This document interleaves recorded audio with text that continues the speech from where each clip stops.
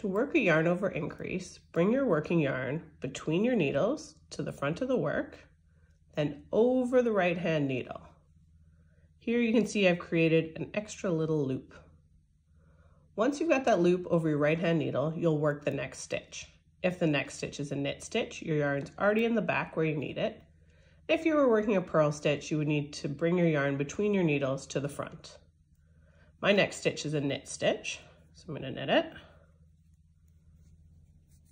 So once again, you're going to bring your yarn to the front of the work, then over your right hand needle, and then you're ready to work the next stitch. The yarn over creates a nice lacy little hole in your work.